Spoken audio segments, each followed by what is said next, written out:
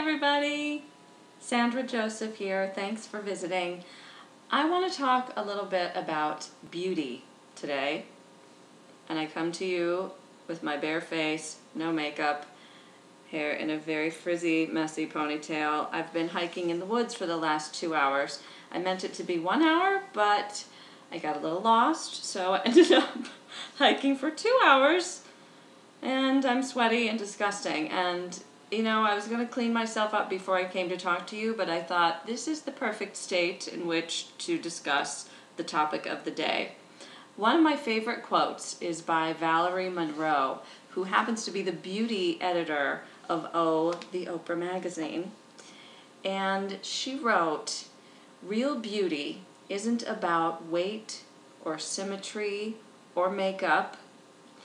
It's about looking life right in the face and seeing all its magnificence reflected in your own." That has stayed with me. And just now when I was walking in the woods, I was surrounded by so much beauty it blew my mind. Trees everywhere, the canopy of green over your head, beautiful breaks in the trees where you see nothing but blue sky and little clouds, and it's a stunning day.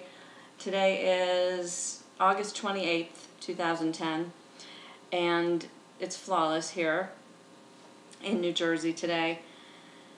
And it made me think, when we recognize beauty in the outer world, it's a reflection of the beauty that's within our own souls. And the same goes for other people. When we recognize beauty in someone's character, it's because there's a part of us that wants to emulate that already has that within us, but maybe hasn't tapped into it fully.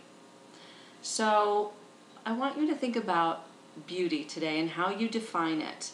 And I mean, no one loves to dress up and put makeup on and hair extensions and the whole thing more than me. So I've got nothing against that. If you want to do a little Botox, I haven't done any. But I will not judge you if you have. But what does it really mean to feel beautiful? To feel a part of nature, to feel like you're expressing your authentic self, and to know that even when you're sweaty and have no makeup on and you really need a shower, beauty exists within you. So I want you to think about that today, and if you have a minute, write in the comments and tell me how you define beauty and what makes you feel most beautiful. Okay? Thanks for stopping by. See you next time. Bye!